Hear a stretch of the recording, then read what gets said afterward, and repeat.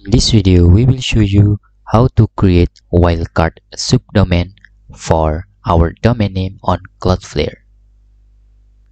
In here, after you select your domain on Cloudflare, for example, we have domain abject.com. Then you can go to your DNS configuration. In here, you can add the record. Please click this and type a. For example, in here you have the subdomain. Because we will using wildcard subdomain name, we can type in here or fill in here with asterisk like this. You can see it means it's whatever dot our domain name, it's pointing into this IP address. Okay, I will